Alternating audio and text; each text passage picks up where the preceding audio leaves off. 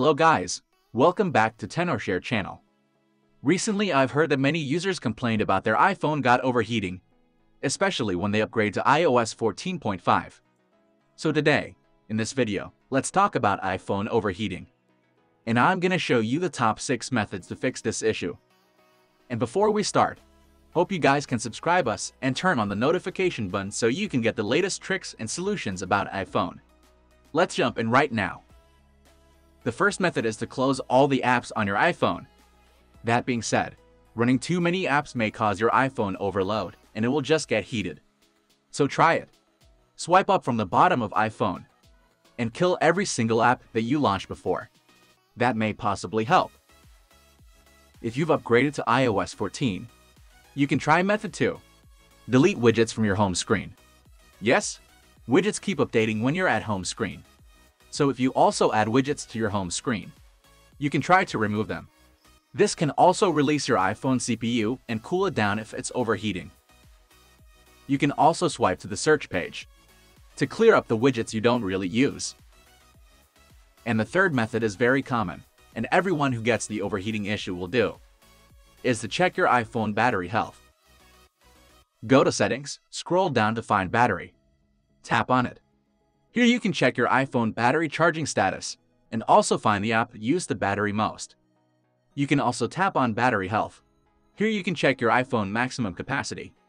Since iOS 14.5, Apple has recalculated the battery capacity.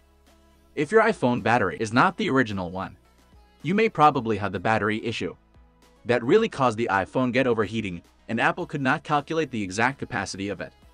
If so, go for a battery change. And please change to an original one. Sometimes this issue may be also caused by the iOS version, especially every June, when Apple released the latest iOS beta version. It's common to find your iPhone heated if it runs a beta version. So check out the settings. Every time Apple sends you the latest version of iOS, go ahead, download the update and install it. If you're good with the current iOS version, you can also try to reset all settings on your iPhone. That means go to Settings and General. Scroll down to find Reset. And here choose to reset all settings.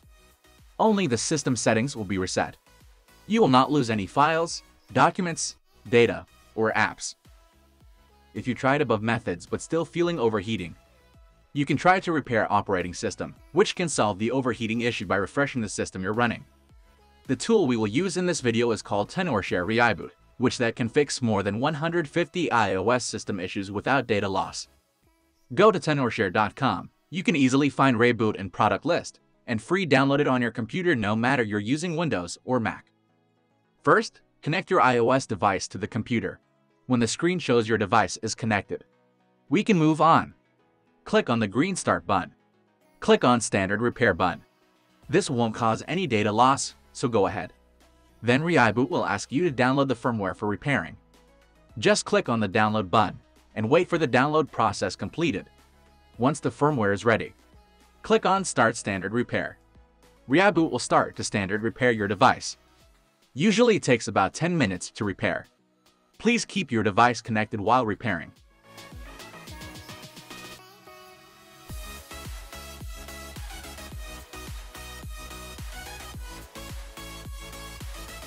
When the process completed, your device will become normal again, without losing any data.